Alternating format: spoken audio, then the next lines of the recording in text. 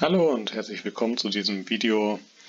Ich wollte euch einmal kurz mitteilen, dass es jetzt anscheinend bald die Möglichkeit geben wird, die Kia Navigationsupdates offiziell herunterzuladen und dann im Auto zu installieren. Dieser Link, den ich euch natürlich auch in die Beschreibung packe, wenn man diesen aufruft, kommt erstmal die Meldung große Eröffnung und dass die neueste Karte und Software in Kürze zur Verfügung gestellt werden. Das heißt, es wird noch ein bisschen dauern, aber schauen wir mal, ob es dann auch wirklich kommt. Denn die Seite war schon mal da, ist grundsätzlich auch die ganze Zeit vorhanden, nur nicht auf Deutsch. Weil hier kriegt man zum Beispiel auch die russischen Updates her, die ja quasi den europäischen dann auch entsprechen, nur dieses RU in der Bezeichnung haben. So, wenn wir jetzt schauen, hier gibt es schon ein paar Punkte. Einmal wird es hier wohl immer Neuigkeiten geben, das hat man auf der russischen Seite dann gesehen. Wenn man es auch auf Sprache Englisch gestellt hat, konnte man es auch lesen, dass hier dann Update-Infos wohl bereitgestellt werden. Als nächstes kann man den Updater herunterladen, wird hier auch für Windows und für Mac angeboten. Aber wenn man jetzt draufklickt, kommt erstmal nochmal die Meldung, dass es erst in Kürze zur Verfügung gestellt wird. Das heißt, man kann ihn noch nicht runterladen.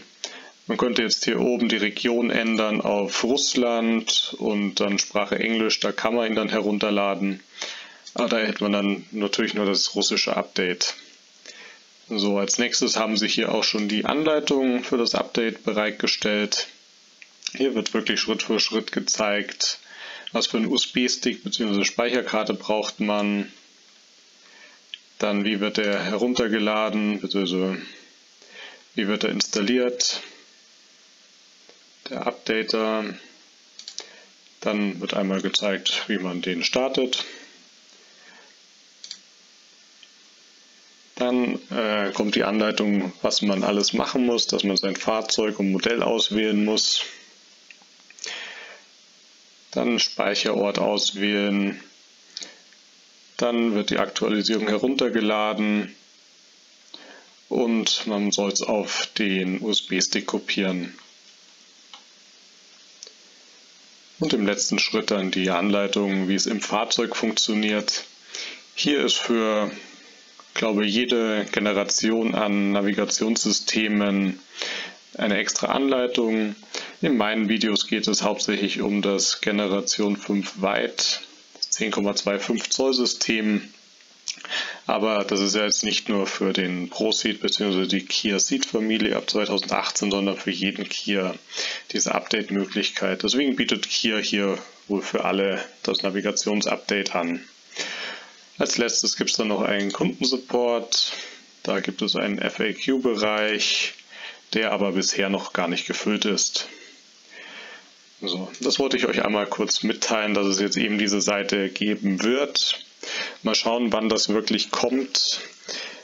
Der User aus dem Motortalk-Forum, wo immer die Updates bereitstellt, hat gesagt, dass es vielleicht mit dem großen Oktober-Update, das eigentlich kommen sollte, beziehungsweise Herbst-Update, was bisher noch nicht da ist, eventuell dann auch hier soweit ist.